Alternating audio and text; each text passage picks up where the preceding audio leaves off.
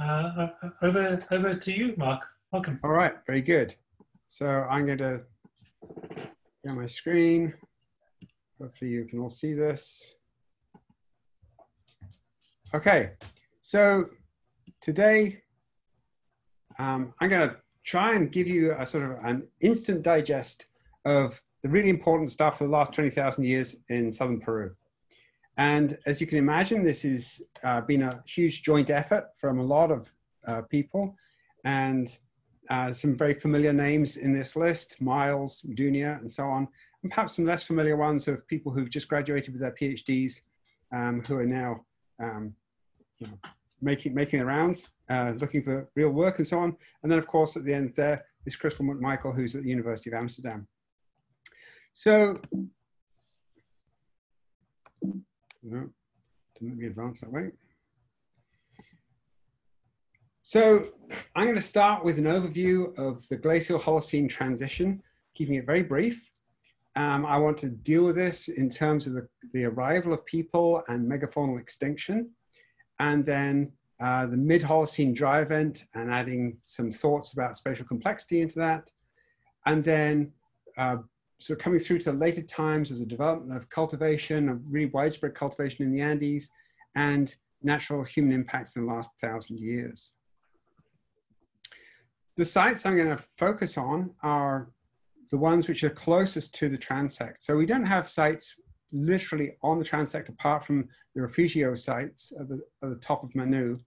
We've got Lake Palatoa, which is quite close.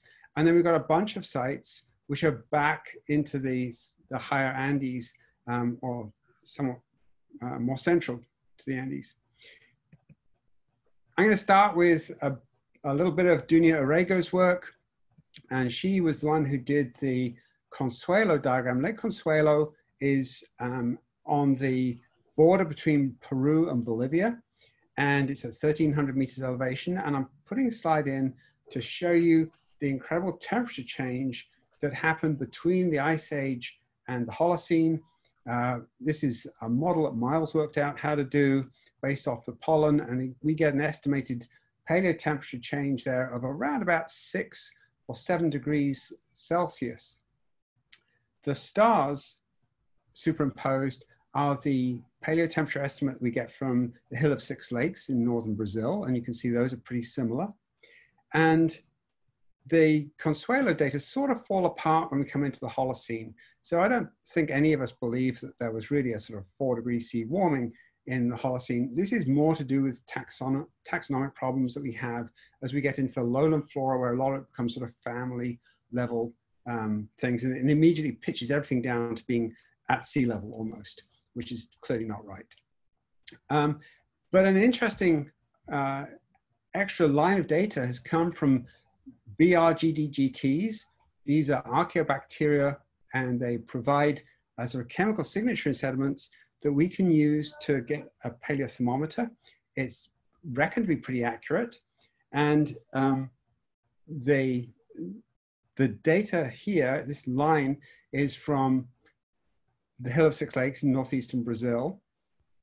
And the calibration curve that we've had to use for this is very preliminary data, but the calibration curve is from Africa, and it will get adjusted when we put in calibrations from South America. And my guess is it's going to drop that orange line right down onto the Consuelo data, or at least onto the stars representing the Hill of Six Lakes as well. So we're getting multiple proxies now that all point to this very strong warming happening between 20,000 years ago and about 14,000 years ago. So Tony Barnowski put out a paper in Science in 2004 looking at the probable cause of megafaunal extinctions. And if we just concentrate on the Americas, he pointed out that there were 33 genera that went extinct in the Americas, and he color-coded mostly red, meaning mostly human, with a little bit of blue, possibly a bit of climate involved in there as well. And then a much larger extinction, actually, of 50 genera going extinct in South America.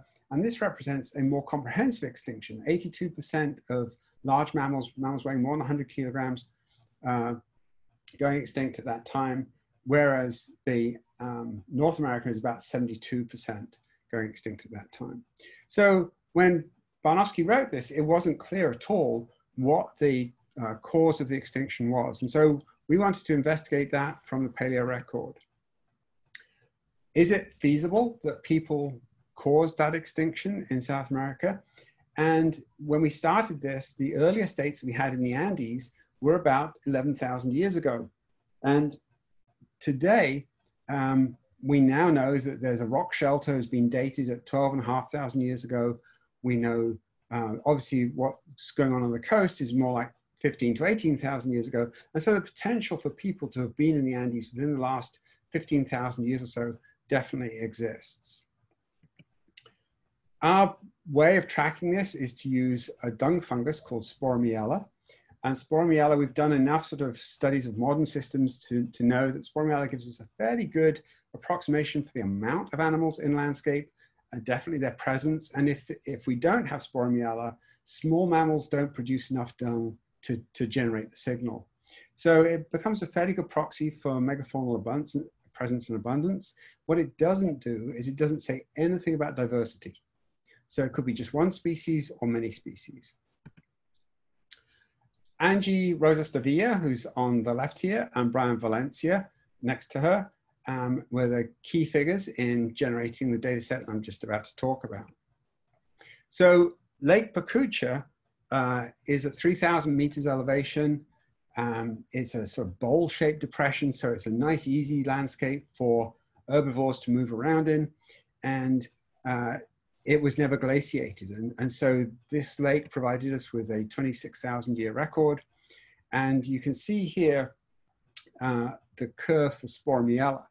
So Sporamiella is plotted as a percentage of pollen abundance. And if you have more than 2%, it means you've got megafauna definitely in the landscape.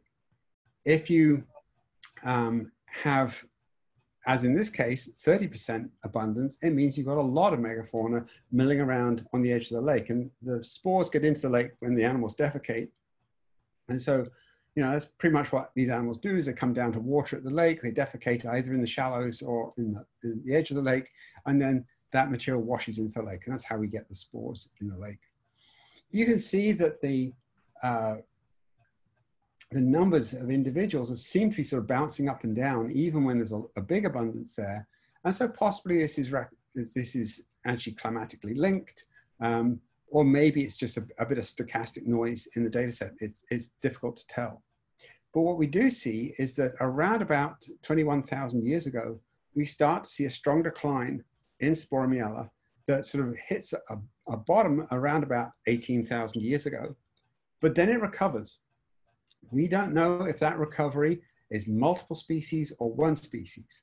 Right? We don't know whether there was multiple species going into it. Right? So that's the problem. We've tried using DNA, ancient DNA, and we're not having any success at all at getting DNA extracted from these sediments.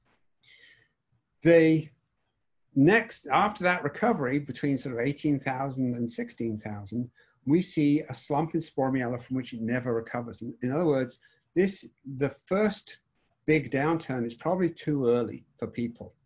And so this definitely looks like a climatically induced downturn in the population of 20,000 years ago. At 16,000 years ago, archaeologists would say it's too early as well. And they would argue that this is going to have to be a climatic downturn in the population, climatically driven downturn in the population. And if you track the population on down to when it sort of hits the absolute Holocene level, then the actual extinction looks like it's about 12,500 years ago. But we have what's called this functional extinction at 2%. That number is kind of crappy. It's developed in the Midwest for dealing with cattle. But nevertheless, there's clearly something happening at around 16,000 years ago when we get down below that 2% number, and it never comes back up above 2%.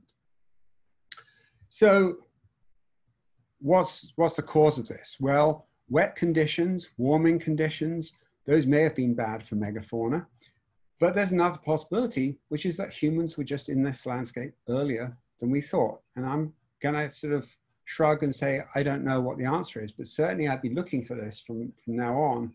And I'll show you in the next slide why I think it might be humans. So here it is. The red is the Sporamiella. We're now plotting this sort of as we normally plot pollen diagrams, which is the oldest at the bottom and the youngest at the top. And we see that Sporamiella, this is the same curve that you were just looking at, plotted differently. And here's the extinction at 16,000 years ago. And look what happens with charcoal. Now, charcoal has been very rare in this landscape, certainly not occurring regularly before this time. But from here on, it's an absolute constant feature of this landscape. That is often a human signature. And so I am, more than willing to believe that we do have evidence of people here at 16,000, 15.8 kiloyears ago in the Andes. Another interesting thing just to note out of this is as ecologists, we're always curious as to whether the megafauna have much of an impact on the situation. I don't think they did. I think fire has a much bigger impact on this landscape. What we're looking at through here is a period which begins sort of when we still have quite a few megafauna in the record of what we think of as a no analog system. So we've got grass, we've got polylepis, large amounts of polylepis, we've got a califer, which is a small tree that produces quite a lot of pollen, so it's a bit overrepresented, but nevertheless, we don't normally see it at this elevation. It's a lower elevation taxon usually, and Podocarpus. And that combination is not a combination that we see anywhere in any of our pollen records we've looked at from modern times. So we think this is a no analog situation, probably a sort of composite or compounding reason of loss of megafauna, very rapid warming, changes in precipitation happening at the same time, which is reflected in these diatom curves over here, and the introduction of fire. So this is sort of a perfect storm of all these different things coming together, and it produces this no analog flora for a while. Marko Rakska picked up this story, and he did some other sites. His PhD was partly in southeastern Brazil, where he found an extinction about 12,500 years ago. But then he was also working in the Andes.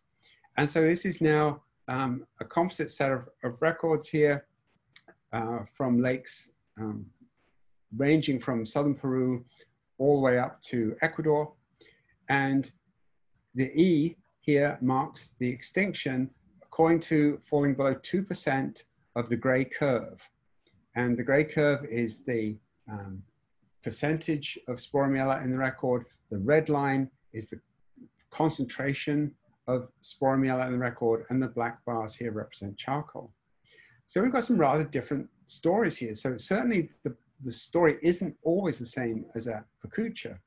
A Caseracocha, it looks like we get an extinction event that's quite early and has nothing to do with charcoal. The charcoal doesn't come in until considerably later.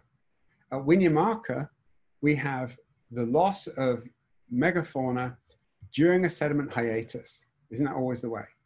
But we have sediment until about 19,000 years ago, and then we have a gap until about 8,000 or 9,000 years ago, and somewhere in that time, we lose the megafauna. So we can't say a whole lot about it other than it's in that window. At Pacucha, we've talked about already, and at Yavuku, the story is quite different. So here, we've actually extended this record back to about 16,000 years now, and we have charcoal and Sporamiella in that record going back to 16,000 years. And this valley gets about 3,000 millimeters of rain a year. It's really hard to conceive of this burning. And so to me, it's very likely that people lived in this landscape alongside the animals without causing extinction for several thousand years. But then we get the extinction in this record appears to be at about 12.5 thousand years ago.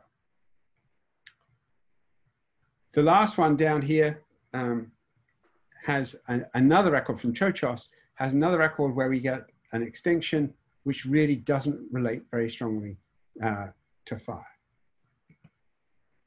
So overall, what we think is happening is that climate was driving these species down, and probably had driven species, these megafauna, into smaller and smaller populations with each interglacial. We've had 20 or so of these interglacials.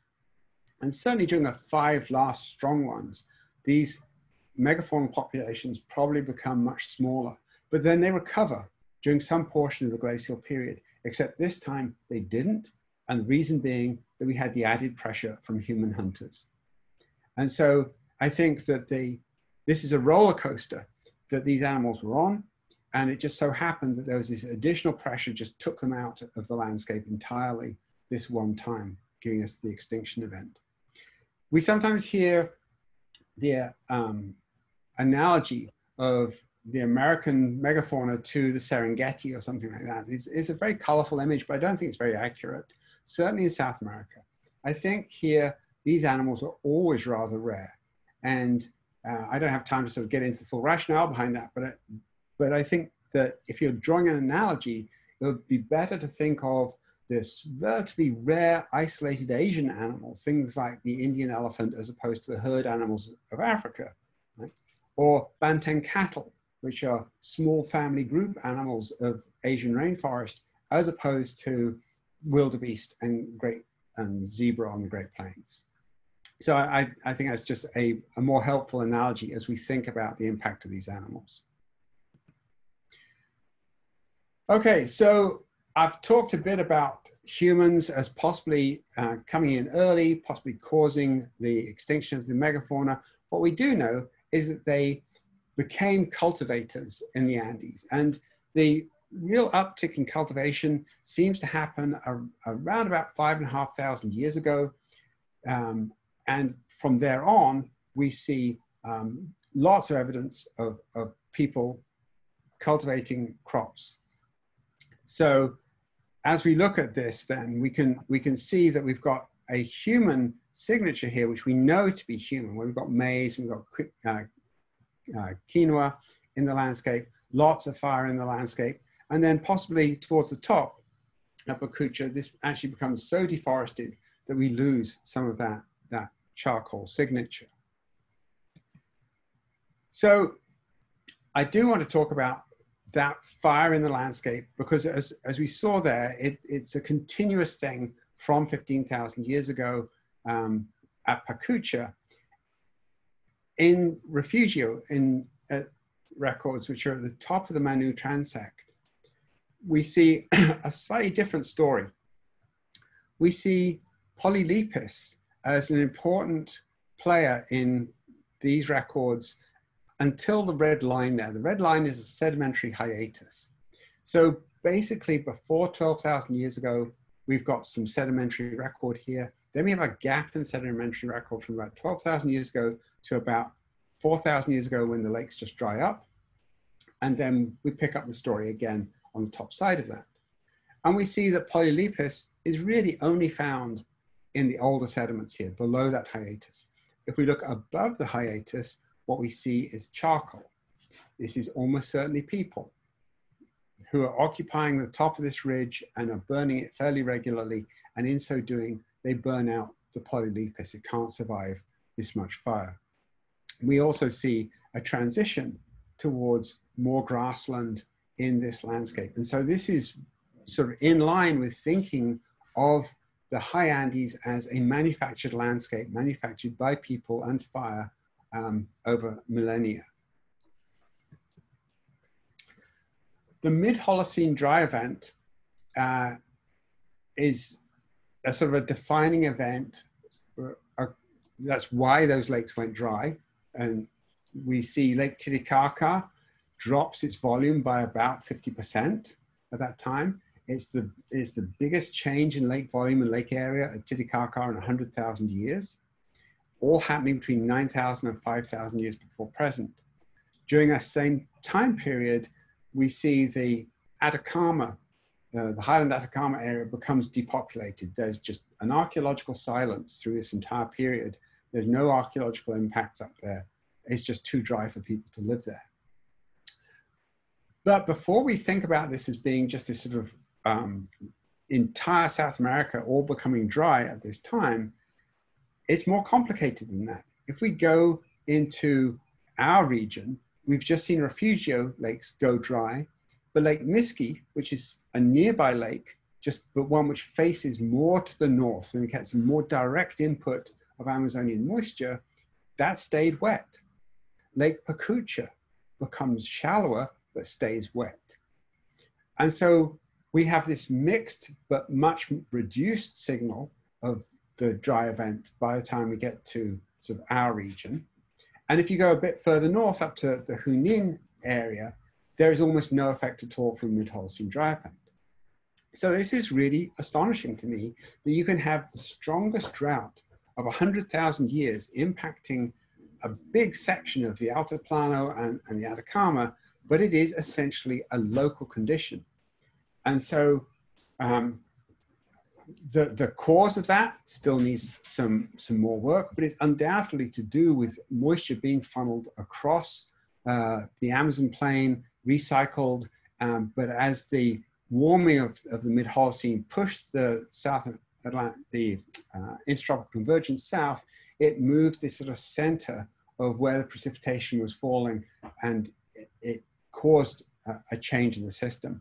So we need to do a lot more work to understand this. I don't think anybody really understands the mid-Holocene dry event properly, but I think it's important to understand that it has a definite center that is sort of the Bolivia, basically, and that other regions are not, in fact, impacted nearly to the same extent. One of the consequences of the mid-Holocene dry event was that it does have the potential to increase fire in the landscape. Now, people are probably the ones providing the spark, but anytime it's dry, it's easier for the fire to carry. And Brian Valencia got interested in thinking about this from the perspective of whether Polylepis would survive in locations which were more heterogeneous in their terrain. So what catchments that have cliffs or that are sort of more structural topographically, he thought might have microrefugia because of fire breaks within the catchment. So he did an analysis where he looked at the rugosity of landscape, and he took each basin, did a GIS calculation of how what the terrain roughness was within each basin. These are just some examples, and then applied it to some of our lake records where we know that Polylepis either survived the mid-Holocene or didn't. And so what we see on the left here is if we had high terrain roughness within the basin, then the Polylepis statistically would survive. Whereas if we had flatter basins with less terrain roughness, we lost the Polylepis during the mid-Holocene. And so this is, as I say, a sort of twofold explanation. One is that you have mini cliffs that act as fire breaks that can protect the Polylepis population that's growing on top of them. Scree slopes will stop fire and so on. And so that's how we get modern woodlots of Polylepis, and he's just applying this over sort of a longer time period. This is not to say that each individual woodlot survived for thousands of years. This could be moving within the basin in terms of where the fire just happens not to occur for a while. The other side of this, the second factor here, is that the flatter basins were probably more popular with people. And so they probably had a bigger population density, more likely to induce fire and more likely to deforest the area. Nikki Mosbleck did some work looking at crops and the cultivation of Andean lakes. And she worked on Lake Waipo, which is just outside Cusco. And today it's a saline lake. But in the past, it supported cultivation for quite a long time. And she produced a paper where she compared Waipo, Marcococha, which is another nearby lake, with the record from Pacucha. And so in this diagram, we've clustered quinoa across 3 sites and clustered corn across 3 sites. And what we see is that the quinoa was an early crop. It's a pseudo cereal, of course. It's not a true cereal, but it's got a higher protein content than corn, doesn't have as much sugar in it as corn. And I think it demonstrates that our sweet tooth will always win. And so corn took over from the superfood of quinoa. So quinoa is much better for you. But because corn was used more for possibly for ceremonial drinks and for creating alcohol initially, it became a stronger dietary component. And between about 3,200 and 2,800 years ago, in this portion of Peru, we see this shift out of quinoa and into maize agriculture. Again, it'll be interesting to see how this holds up over a larger area, but certainly we've had one more site now we've done within this region, and we see a similar pattern here. We did a study along the tree line at the top of Manu to try and look at how the tree line had changed through time. And so a bunch of people on this call did a hike where we walked about 15 miles along the top of this ridge, and at random locations we would drop off and we would collect soil pit samples from the tree line, and then from just inside the forest and just inside the puna. And when my interest was to look at the organic horizon, we collected a sample from the top of the organic horizon and then one right from the bottom of the most organic rich layer, the bottom of the A horizon. We radiocarbon dated those, and then we looked at the pollen and the charcoal in them. And so the idea was, if we thought going into this, what we would see is that forest had been replaced by puna as fire eroded the forest downslope. And so if that was the case, we'd expect to see puna on top and forest underneath in those soil pits. Conversely, if forest had moved upslope, we would expect to see puna on top we see forest on top and puna underneath. So most of the soil pits that we dug had a basal age of between 2,000 and 3,000 years. And so that we've got that is our sort of window of comparison then. And this is what the modern pollen data looks like. So if it's in the puna, you do have a bit of windblown forest pollen that gets up there, but most of it is grass pollen and other clearly puna pollen types. We have a transition zone, which is more mixed. And then we have the forest zone, which has got mostly forest pollen, but it certainly gets some grass pollen blowing down into it, which is a little surprising to see as much going downslope because the prevailing wind is definitely upslope. But the F to P ratio on the side shows you the forest pollen ratio of the modern system. So we did some statistics on the pairs. And if I just show you the pairs of modern and fossil, they actually look very similar. And so there isn't a lot to look at in that diagram. But if you break it out into a Procrustes rotation of a DCA analysis, then what we see here is each arrow represents the old sample at the base of the arrow going toward the modern at the tip of the arrow. And so basically this represents about 2,000 years, 3,000 years of change in each of these things. And the direction of the arrow gives you the direction of the sample. So the long arrows tell you there's been more change than the short arrows. And we see that the forest taxa have got the long arrows. So the forest has changed more than the puna or the transition. And the forest has changed almost always from more foresty towards transition. In other words, it's getting less deep forest signature about it, if you like. It's getting more transitional. But curiously, the puna is also trending towards the transitional. And so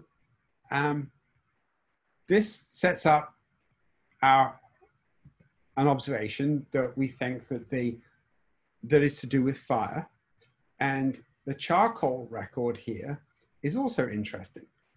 On the left is the modern charcoal, and in the middle is the paleo charcoal from the bottom of the soil pit. And then there's one minus the other is the right-hand column. And basically the take-home message is there's a lot more fire, or at least a lot more charcoal in the modern samples than there was in the paleo samples, especially in the Puna. And I think that the explanation for that goes towards why the Puna was tracking towards the transitional. In other words, what's happening is the Puna is being invaded by woody taxa, making it look more transitional. Those woody taxa, when they burn, provide charcoal. Grass, when it burns, really doesn't. And so I think that that's really what's going on, is that we're getting a signature of change in the Puna reflecting the invasion of this sort of forest edge Puna by woody taxa. And I put this in to remind me to tell you that all of this fire, almost all of it, is going to be human induced. Right? We've got very few records of natural fires that start naturally and propagate far in these systems.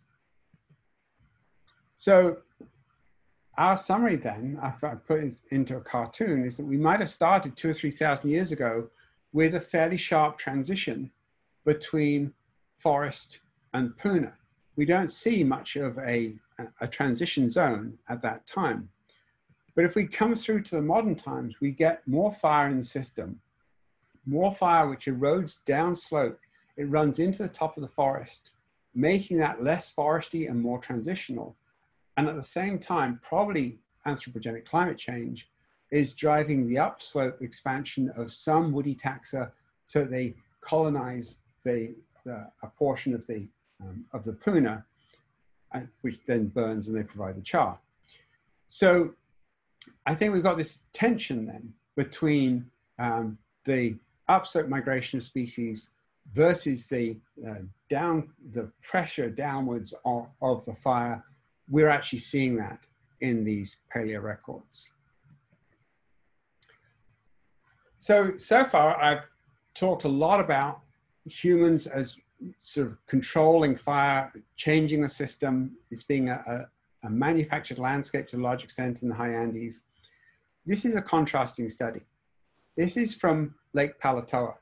And so many of you have been down the Palatoa River, or at least come across it as you've been going down towards the lowlands.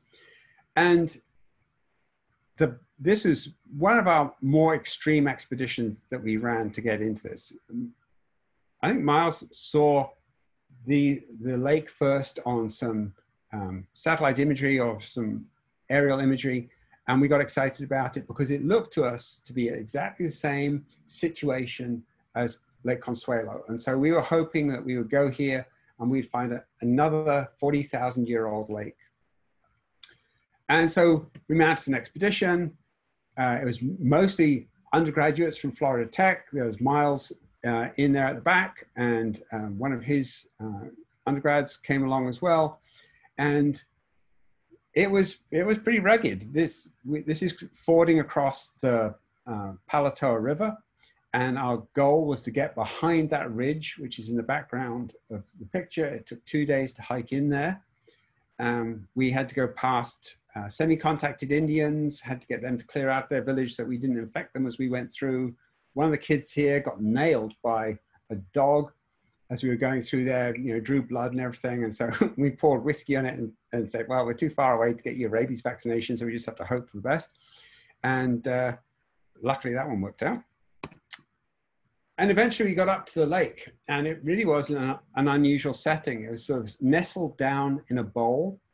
And when we started coring, it was disappointing. We got a meter of sediment. We'd had, I think it was 8 meters out of Consuelo. We got 1 meter of sediment out of this before we got down to a sandy layer. This lake undoubtedly had dried out during the mid-Holocene dry event. This was not deep enough. It was only 3 meters deep. It wasn't deep enough to survive that drying. And the lake record turned out to be only 3,000 years old. And so it went on the back burner for a while.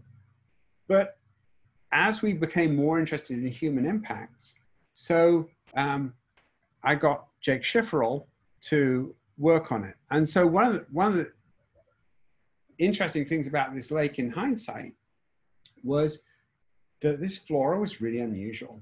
So on the ridge, there's Dictyocarium. Closer to the lake, there are other palms here, but the dominant palm on the ridge was this Dictyocarium, which is a lot like Iriartia, for those who aren't familiar with it.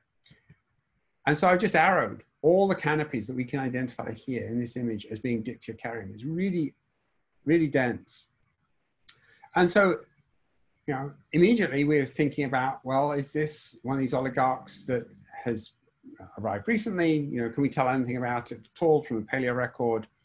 And that's where Jake Schiffel comes in. He did his master's looking at this record. And over here, this is the Dictyocarium curve. I'm not going to spend a lot of time on this pollen diagram. There's just two things I want to point out. This Dictyocarium, actually Dictyocarium used to be more abundant than it is today. And this here is Hediosmum increasing. And Hediosmum increases as Dictyocarium actually decreases. And we also talk about the reason for that in just a minute. Oh, let me just go back to this. The reason I said this is a contrasting record is there is no charcoal and there are no people anywhere evident in this record. This record looks to be a completely pure climatic record. Now, these little cartoons were developed by Jake to explain what was going on here. And it's contrasting how lower montane and pre-montane floras sort of mix at this elevation. We're sitting at 1,380 meters elevation, and is fed by moisture coming out of the Amazon forest that pushes upslope to form a cloud base. And so we are really close to that cloud base. I think that William was talking about it at 1,500 meters elevation. Here, I think it is really just about where this lake is. And as that cloud base moves up and down slope in response to changing moisture availability, so the flora is going to change, because one of the things that William and Miles have shown is that the biggest floral turnover is where you have this cloud base. And so at the lake, we can think of this as being a mixture, often, or all the time, is a mixture of either the lower montane with the pre-montane. And it's really just a question of how that cloud base is moving up and down as to the relative proportions of these things. So as the cloud base moves downslope because it's got cooler or it's got wetter, so you have more of the lower montane. As you get the cloud base shifting upslope, so you get an increase in the pre-montane. And so that goes up. It doesn't mean to say that this whole group is disappearing. You know, it's not a sharp line. It's just the shifting proportion of these things in this tension zone between what we characterize as pre-montane and lower montane. So essentially, if we see cool and or wet, we're going to see a bias towards the lower montane. If we see warm and or dry, we're going to see a bias towards the pre-montane. Now to go back to Jake's data set. This is the Dictyocarium now plotted from older through to modern. In this panel here, we have things which we are definitely going to ascribe to being lower montane taxa, things which we can definitely ascribe to being pre-montane taxa. There's a whole mess of things in the middle here, which are neither one thing nor the other. They could easily be from either. But what we do see as we look across this diagram is that there is an increase in lower montane taxa here corresponding to the onset of the medieval climate anomaly. The medieval climate anomaly is marked by the start of a trend towards wetter conditions in isotopic records, which is what's going on here. At the top, these two red lines are isotopic records, one from a cave and one from a lake. And from about 700 years ago onwards, the situation is getting wetter. And so we have sort of peak wetness occurring during the blue bar here, which is the Little Ice Age. And sure enough, in terms of the pollen, we don't see a big difference between the medieval climate anomaly and the Little Ice Age. So the medieval climate anomaly marks a transition in the Andes from a sort of a drier system into a wetter system. But the Little Ice Age really has very little impact in this section of the Andes as far as we can tell at present. The last thing that I want to talk about is some work that I've been doing with Crystal McMichael. It started with her PhD work in the lowland Amazon. And this map of Amazonia shows the black is where there's a lot of evidence of people. And this is terra preta, this is these modified soils that people created to increase productivity. Is charcoal data and various other things are shown here. But basically you can see that people hug the rivers to a large extent. And at least that's going into it. Now, was that just sampling bias because that's where people have looked in the past, or were they genuinely living along the rivers? And why do we see so little evidence of these things in the Western Amazon? Is it just because people didn't look? So Crystal did a sort of randomized study in the Western Amazon. She dug 400 soil pits at 120 locations and asked the basic question, how much terra preta am I going to find? And how many artifacts am I going to find? Pottery sherds and so on, which are very common in these Eastern Amazonian soils. And the answer to that was none. So all those white squares are her sample sites. And this included Cochacashu and Los Amigos. And she didn't find any of these classic signatures of intensive occupation. But that's not the same thing as saying there was no human impacts there. What she did find was that some of these soil cores that she was taking with an auger contained charcoal. And we were able to date individual charcoal fragments and therefore date the fire. And from that, we could also look to see what the frequency of those fires was, or the frequency, the probability of finding charcoal in a soil pit. And the strongest relationship we found in all of that was an exponential decay curve going away from rivers. So people lived along the rivers, they burnt the forest close to the river, and basically by the time you got 10 kilometers away from the river, it was very unlikely to have been burned. That's a day's walk. So this makes sense. If people were living along the rivers, that they really wouldn't be exploiting the forest near as much further away from the river. And it fits very well with Carlos Perez's hunting data and so on, which shows, you know, strong hunting impacts within 3 kilometers of the river and basically you're back down to sort of background levels at 10 kilometers from a river. Entirely independently derived, but basically coming to the same conclusion. The fire histories, though, within forest plots is very important for us to think about succession or carbon storage and all those things. And Crystal's got an ongoing project where she's going to go into a bunch of these forest plots that are used for forest inventory work to actually assess when did they last burn. And so here's just some contrasting data. This is from a paper that she and her student Britta Heijink put out in Journal of Biogeography this year.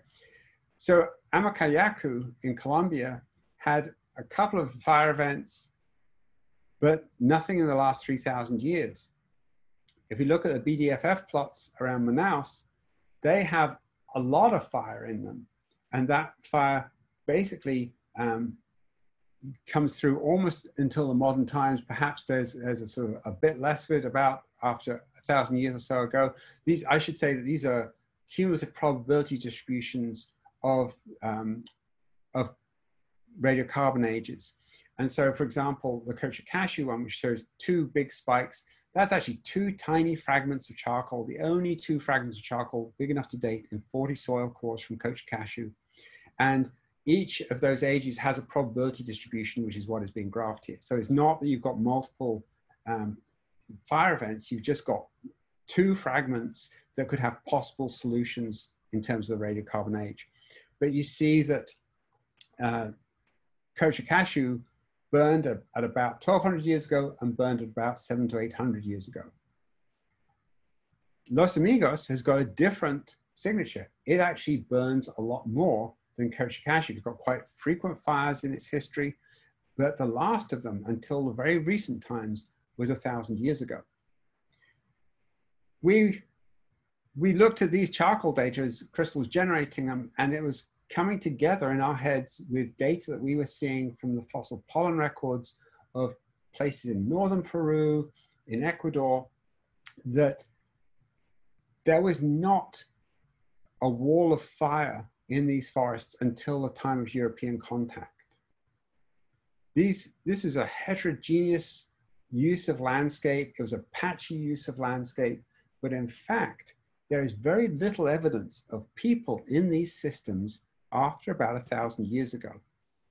And so if you take the 10 best pollen records we've got for the Amazon basin, and you take their mean, in each record, you take the mean of the forest abundance of the pollen, and then you plot each time step as being, the deviation from the mean, and then you superimpose them. So this is basically the same thing as doing the hockey stick. And then you take a mean of the 10 sites. This is what you get. And so this is an AD-BC scale. So this is 0 AD through to modern. And here we have what we call the Great Dying by some people. So this is the period from 1550 to 1700 when it's believed that the human population of Amazonia fell by 95% due to European disease, enslavement, warfare, all kinds of nasty things going on at that time for indigenous people.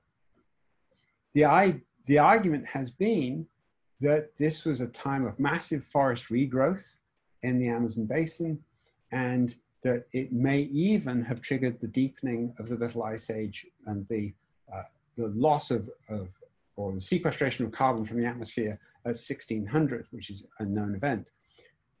We see absolutely no evidence of that whatsoever in Amazonia. Amazonia is the biggest forest, or the most productive forest system, the only one which is likely to have generated that kind of carbon uptake in the New World, and we don't see evidence for it. Instead, what we see is an uptick in forest, somewhat more subtle than that we would need for that, but it's not at the right time period. It's back at about 1200. And in fact, some forests are showing this from about 800 AD onwards. And so we haven't explained what is causing this yet, but we don't rule out earlier waves of disease. We don't rule out social conditions changing, but we certainly don't believe that there is a mass of deforestation and reforestation coincident with the Great Dying. I think that's just a convenient fiction. So my take-home message is, fire is and has been the transformative agent of these systems. It's not natural in most of these systems. We find fire strongly associated with human engagement. Humans have been influencing these systems for at least 13,000 years, perhaps as much as 16,000 years. The megafaunal decline and extinction is a multi-step process. It looks like it's initially a climate-based decline with an actual extinction probably around about 12,500 years ago that is human-induced.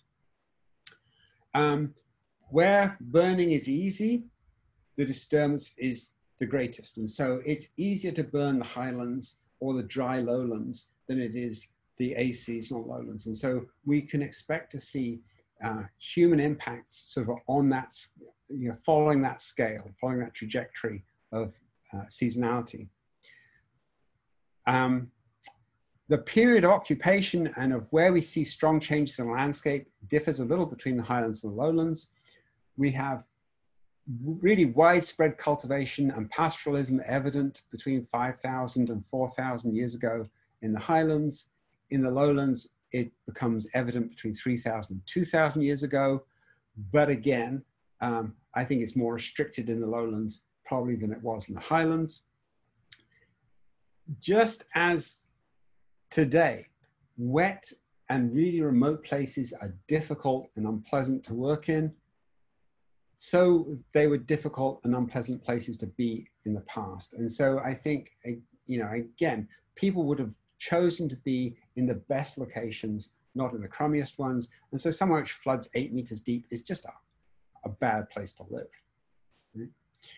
So as we think about whether we're likely to have a system which has been transformed by human behavior in the past, if it's a route of commerce, if it's a sort of honeypot location of just being a great place to be, if it's on a river, on a confluence of valleys, something which is of strategic importance, expect there to have been people there. On the other hand, if you're in the terra firma more than 10 kilometers away from a river, it's probably pretty unlikely that people had much of an impact. So with that, I'll be happy to take any questions. Okay, thanks, Mark. That was terrific. You touched on such a range of things. Yeah. Well, I'm probably satisfied no one and pissed off absolutely everyone. But anyway, we'll see. Do you want to stop sharing? We'll open up to... Yeah. I would if I had my glasses. Oh, this is awful. Stop sharing. All right, I know. Good. I'll find my mouse first. Okay. Okay. You're still sharing, but you're off your slideshow.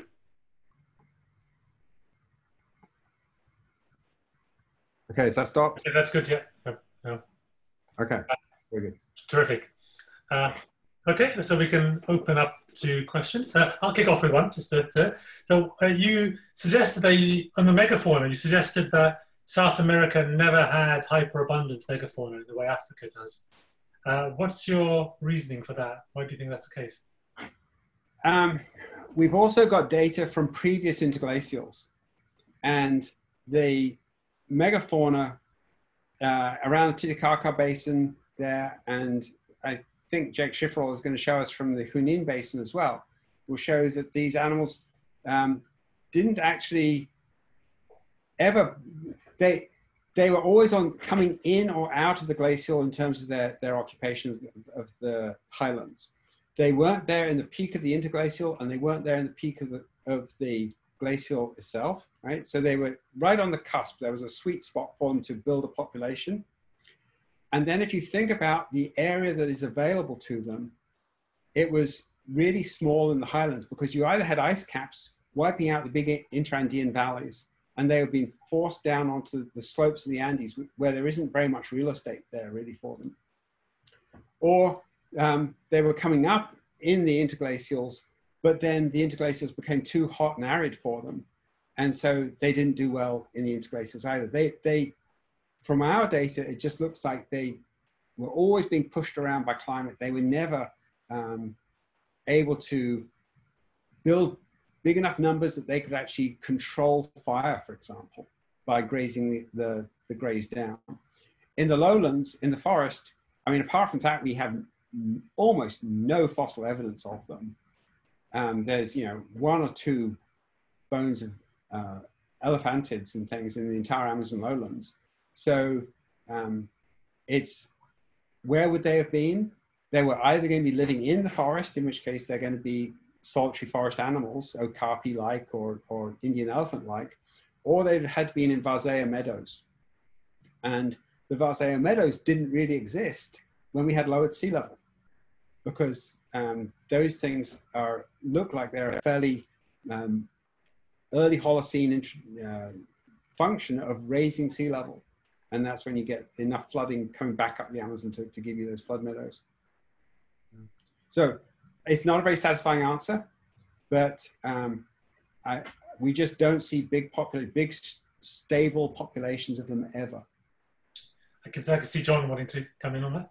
Yeah, could I add a bit on that? I've had the pleasure of working in the African forest and in the Asian forest, and it's true that the biomass density of large herbivores is considerably less than it would be in Serengeti, even though the productivity is considerably higher.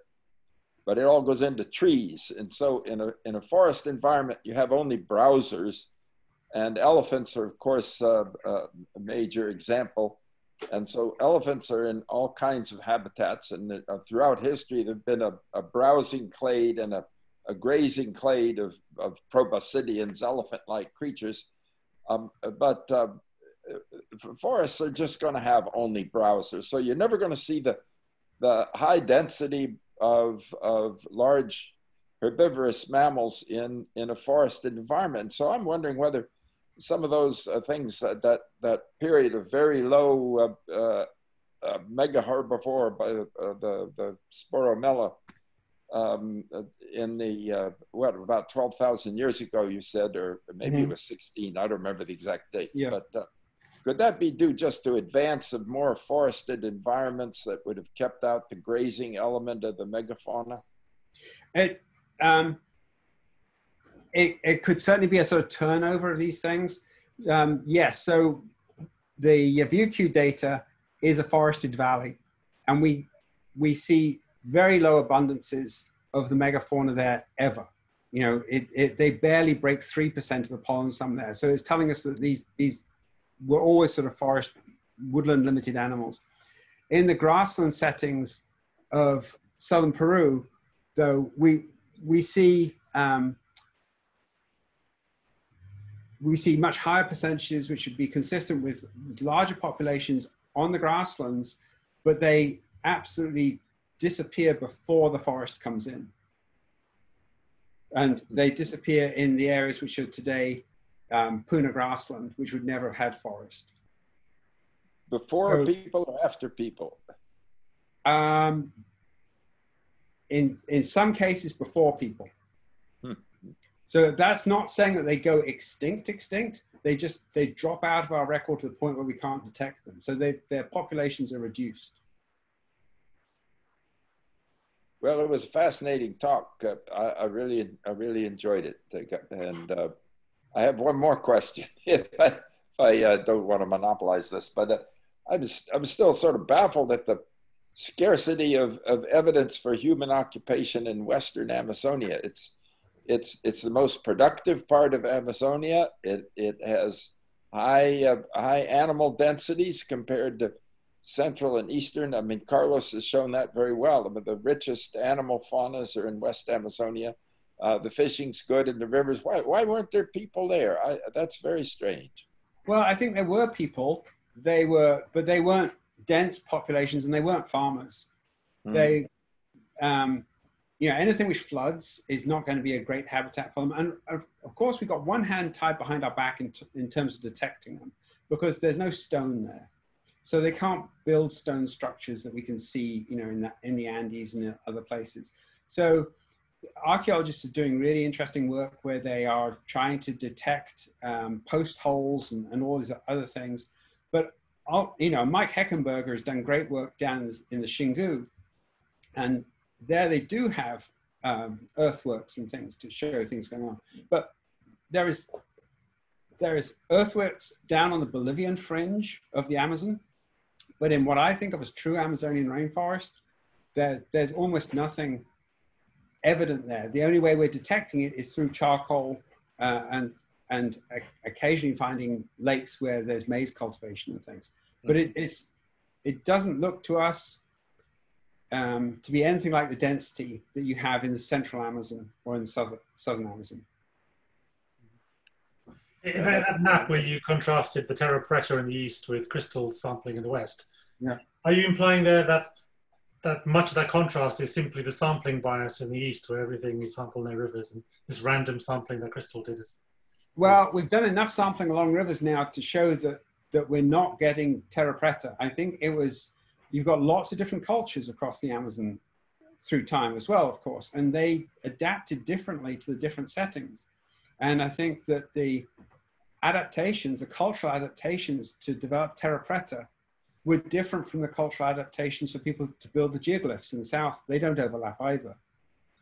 And then you've got the Western Amazon seems to be yet another sort of cultural block where maybe they were fishers and they weren't really living in the forest in the same way that the people who are cultivating and doing the terra preta. And, you know, and just the only eyewitness account we've got of this is Carvajal's account when he goes down the river with Oriano. in 1541, and they starve. They're eating their leather bucklers in Peru and Ecuador. They only get fed, really, when they get into Brazil. And so, you know, just if you just take that at face value, it certainly suggests that the headwaters of the Napo and so on, those just weren't occupied at that time. Okay. So I've actually got an NSF proposal sitting in there right now. If any of you review it, be very kind.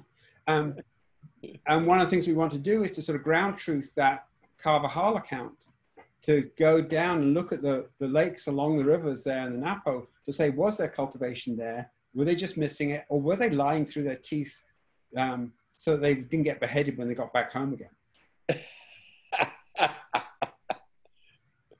You know, because they disobeyed direct order to return back to Pizarro.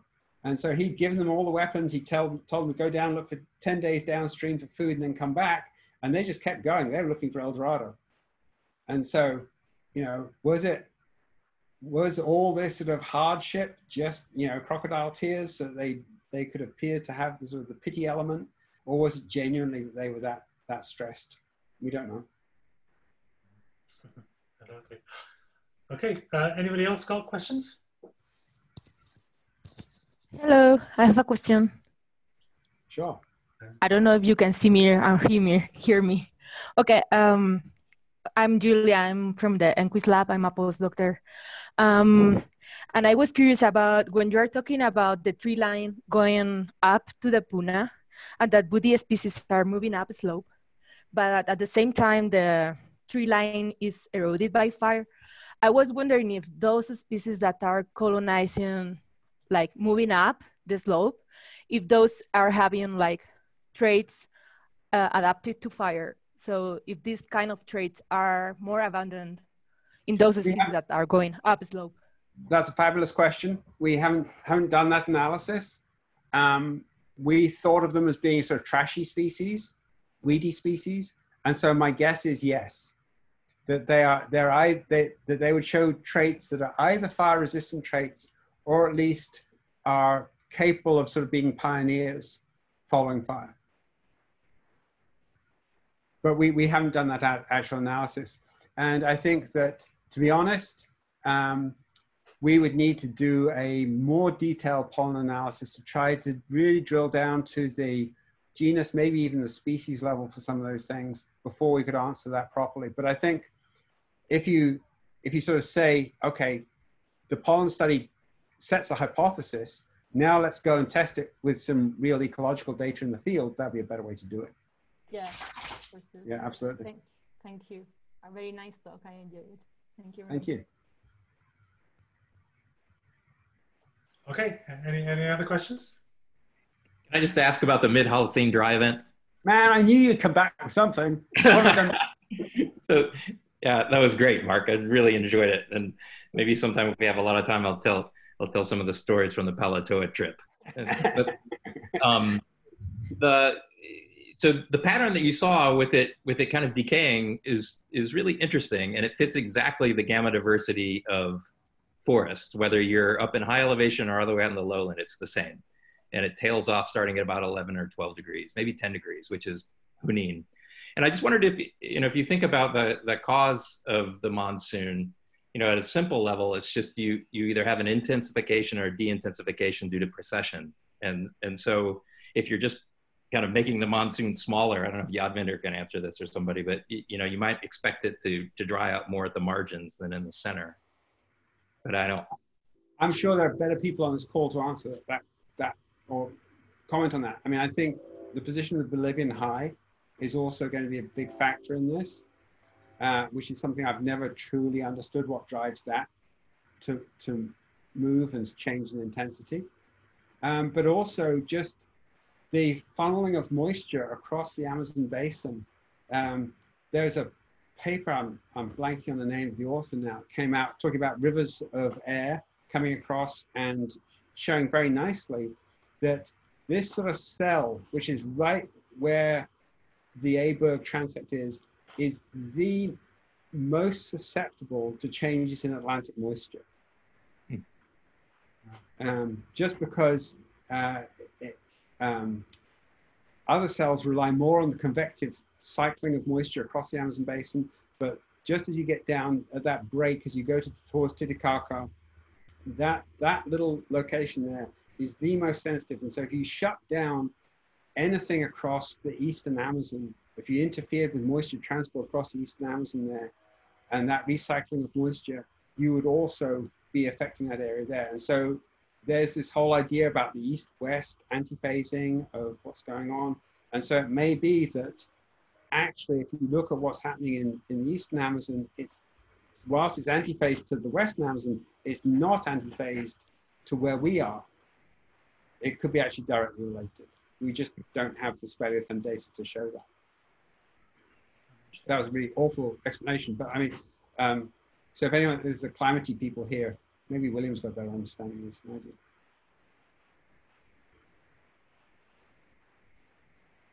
But it's a tremendous, talking about Amazonian drought, I've always thought like there's just the low hanging fruit is we had a dry event that is way greater than anything we're experiencing now. And we have these bits and pieces of the forest effect, and we have these natural gradients. Like you could study what the analog is of the Amazonian forest under drought. Yeah, I cut out a slide or two, which I was going to talk about a lake, which is Miski, which is,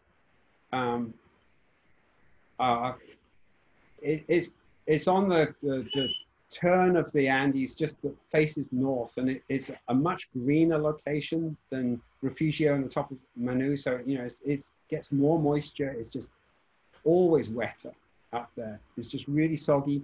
And those lakes didn't dry out.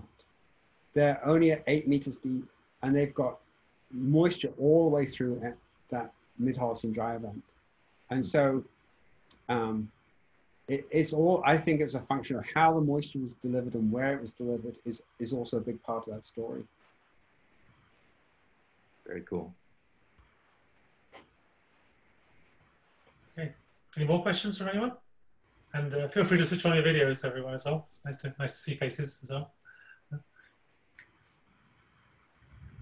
I have a question. I wanted to ask about, I thought it was really cool how you presented on the dynamics and the tension that's happening at Forest Tree Line with Puna.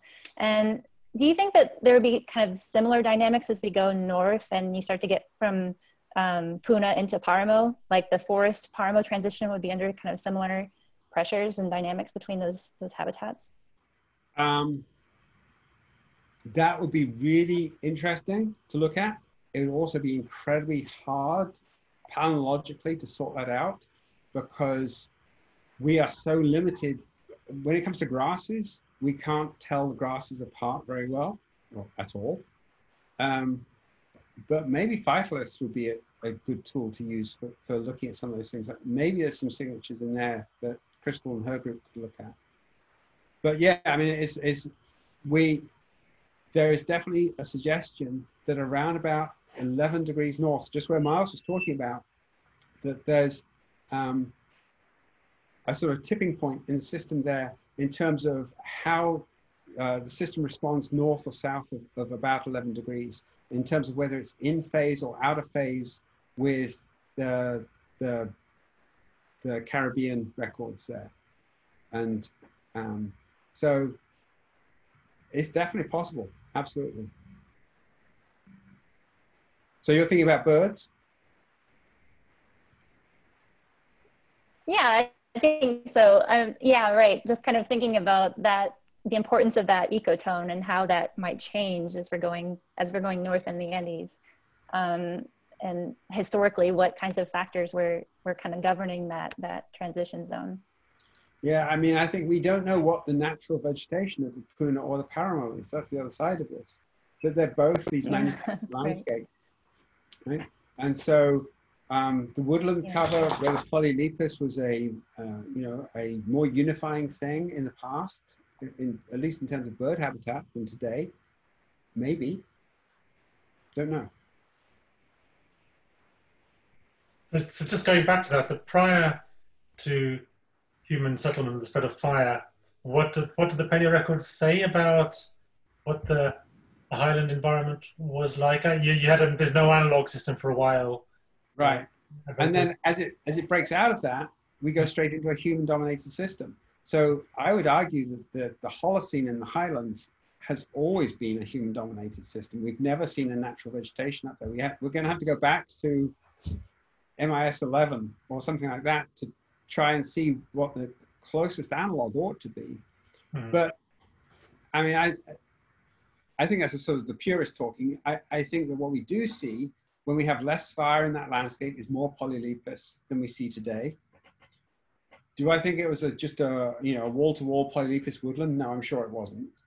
I think that it may have been a sort of a shrubland with polylepis as a more important member of it, and Gynoxis and these other things probably more important than they are today. Not just into these little clustered fire-free locations they have today, but just more scattered across the landscape.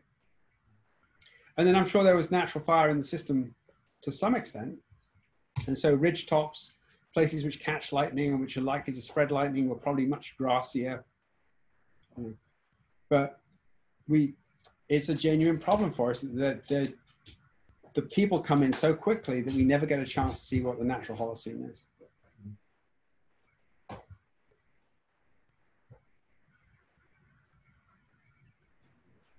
Hey, Mark, I have a question.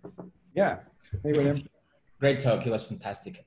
Speaking of this transition zone, do you think, thinking like for conservation of all that, that will act, when you say when you have this lot of fuel, like these woody species, will be this fuel for the fires, right? And for example, in the protected areas where you exclude the fires, you have this natural regeneration of the forest or upslope migration on these woody species. Right. Then you have this fire event, and then you have the fuel. So you think the natural fires will be limiting this tree line, and it will be like a time series frame? So more or less like a Serengeti, but in the long time dynamics? Oh, I think I see. So tree line, of course, was responding to temperature in the distant past. And so, as ice ages come and go, so the tree line would have been being pushed up and down slope, but it probably wasn't exactly as we see it today. Some species would be responding faster, some slower, and so you'd have this mixture. And then if it stabilizes to some extent, then you'd establish tree line. But I think the sort of artificial or the hard boundary of a tree line is maybe a bit of an artificial construct created by past management. So I don't know if I just answered your question or not, but I see it as being a very movable feast in the past, that the tree line or the upper limit of where trees will grow has a physiological component to it, but it'll be different for every species. I'm not sure, and where fire would naturally occur in the Andes, that we simply, I don't think we know. The data that we've got from Titicaca and the data that we're getting from Junin, where we've got a 600,000 year record, we've got 6 interglacials or something in there, we can look at. What we're seeing is fire is really rare. Even in interglacials in the past, it was a rare thing. It's there, so it could structure vegetation, but it's nothing like as common as it is today. And I don't know what the fire interval period is, whether it's 200 years, 500 years, or 1,000 years. But it looks to me like it's on that order of magnitude rather than 3 to 10 years, which is what we're seeing today.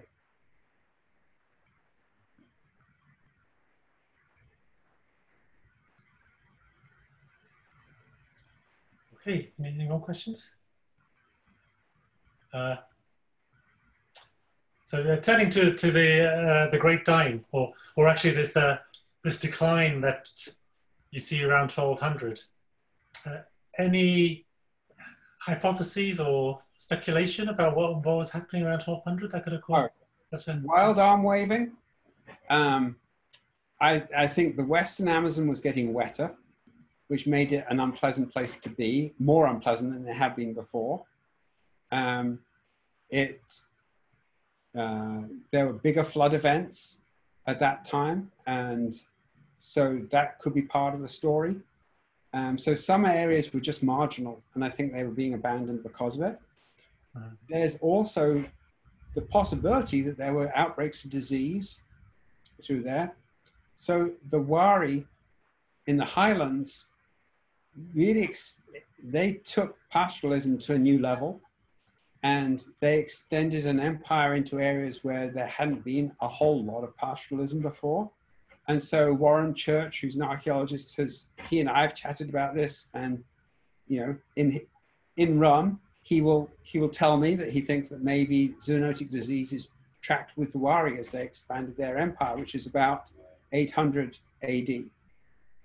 And is so, pastoralism based on llamas, or what's the? Yeah, so they were using llamas and alpaca, and so there's a possibility then that sort of close animal husbandry, guinea pigs in the mix as well, of course, might have created some new diseases that could have invaded through trade down into the lowlands as well. Because we know there's lots of trade between the highlands and the lowlands throughout time. And we can see, obsidian chips moving up and down slope, and we can see feathers moving up and down slope, and so on. So there is lots of connectivity between the highlands and the lowlands. And so if there's disease in the highlands, it'll certainly get into the lowlands. We see there's a sort of a dark ages in the Andes, around about 800, 900 AD, when they had been living in the valleys and they move up onto ridge tops. And that is generally thought of as being a defensive posture. And the classic idea is that they were, there's a lot of warfare at that time, and people were living on ridge tops for defensive purposes. Today, looking at disease, it makes me think, well, that would be how you control people coming into your community too. You go up onto the ridgetop as a defensive thing against disease. And so I think it's entirely possible. And just a couple of weeks ago, there's always data came out about how the Greenland population had smallpox way earlier, and a different strain of smallpox than currently exists. And so, my flight of fantasy, Greenlanders took smallpox across the Americas early. It transferred down, and it hit the Andes early. And so I don't think that the Great Dying as a concept is necessarily wrong. I think it's just the wrong time period they're ascribing it to. And it may have been not this instantaneous thing, but just a rolled out across centuries across the Amazon basin. And then when the Europeans came in, of course, they just jacked it up even more where they were, which was along the major rivers.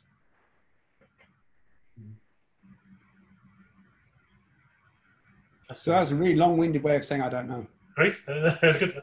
Lots of hypotheses thrown in there. Great. Okay. Yeah. So turning back to the beginning of the human period, you were arguing that the decline in the megafauna about 16,000 years ago argues for human population. Well, so the increase in charcoal argues for the increase in charcoal, coinciding with that. Yeah. So I presume these recent couple of papers in Nature arguing for a strong and a quite early pre-COVID human presence in the Americas is quite consistent with this expectation that you're getting there. Or what do you think? Yeah, last time we spoke, I hadn't seen those papers, and I've taken a look at them now, and they fall into the category of papers which have been around for a long time of unifacial tools. And a unifacial tool can't really be distinguished from a flake that falls off the roof of a cave. When you get bifacial or faceted tools where they've actually had more than one strike to create the tool, then you can be sure it's people. But so long as it's unifacial, there's unifacial tools from Brazil from 40,000 years ago, so-called. But basically, a lot of people would just say, well, that's just bits of the roof falling off the cave. And the dating isn't convincing enough to tell me that this is actually people doing this as opposed to anything else. So I'm sitting on the fence about that. I think I've got a degree of skepticism about it, but archaeologists have been wrong all the way along the line about human entry into the Americas. So why shouldn't they be right now? You know, I think on that study, I'm not convinced, but in general, an early entry into the Americas could well be.